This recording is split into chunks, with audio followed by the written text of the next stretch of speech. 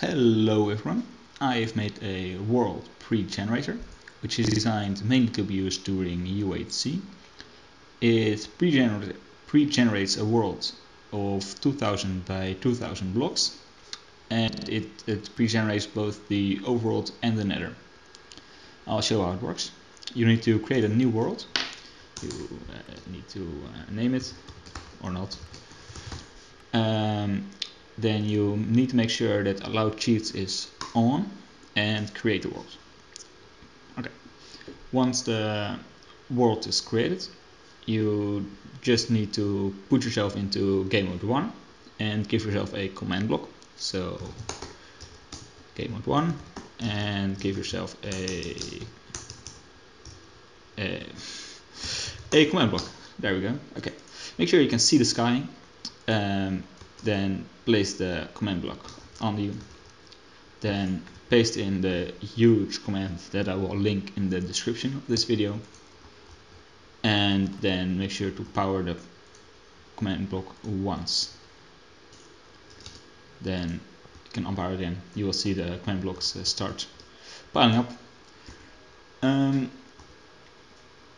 Yeah, so I advise flying, so when the world is being pre-generated you will not fall down. So it pre-generates by teleporting you around, which generates a world. You can actually see it generate on you. And as you can see in chat, it was the original version was made by Lorgon. His version only worked in the overworld though, and I really wanted it to work in the nether. So I changed it a lot, and now it also works in the nether. And the only downside is that once you get to the nether, it actually the spawn chunks in the overworld, they stop being loaded in 1.8.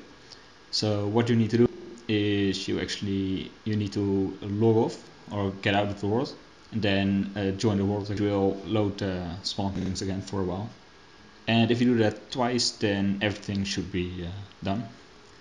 So once it's at that point where it stops in the nether, I will continue recording. Okay, so now we are on top of the nether and we stop teleporting. You can see that. Yeah, you can still see it in the chat. So you just need to quit this one and join it again. And now you just wait. So stopped once more, and I will get back whenever that happens.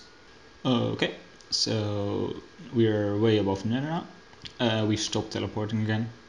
So what you need to do is once more quit and join it again. And this time you actually don't need to wait that long, because you can see the C count here is going from 1 to 5, and after that the teleport X count will be increased to 6, and that means actually that everything is rendered or generated. And then what you need to do is just wait a couple more seconds and you will get teleported to in the nether and given instructions on what to do. So let's just wait 20-30 seconds, I guess, until it finishes. Okay, so now you can see teleport Z count is set to 5, and right now you can see teleport X count is set to 6. Then you have to wait once more. Okay, so now we'll put into spectator mode, and here you can see it's quite laggy. Okay, so now it's finished. You can see it used to be a nether portal here, but that's removed. The only thing you can see is the 4 blocks in the ground. You've been given a paper which tells you it's all done. You just need to do /clear and then /kill to return to the overworld. So let's do that. /kill, /clear, /kill, and respawn. Okay, so now we're back in the overworld. Yeah, so in the overworld everything is cleared too, so you can see nothing of what's left. Okay, thanks for watching.